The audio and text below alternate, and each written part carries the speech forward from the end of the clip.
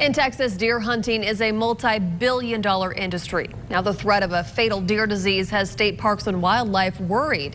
KMAC's Alyssa Gord spoke with deer researchers and state officials to find out about the disease that has popped up on a deer farm just hours away from the South Plains. If you were to see one in the wild, they certainly wouldn't look normal. It's like mad cow disease, but for deer. Texans are on the watch for chronic wasting disease after new cases raised red flags. In Medina County, they found a 2-year-old white-tailed deer in a breeding facility that had chronic wasting disease. A research team from Texas Tech is working with deer farms on the South Plains on how to keep all the deer in West Texas healthy. Any disease is a concern. But at this time, I don't think we understand enough about chronic wasting disease.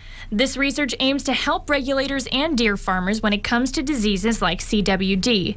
But the scientists say it's impossible to know exactly how many deer have it. At this point, we can't say that it's widespread in either the captive herds or in the wild herds. We don't know. So this is the skull of a mule deer that Texas Parks and Wildlife found out in Hale County last year.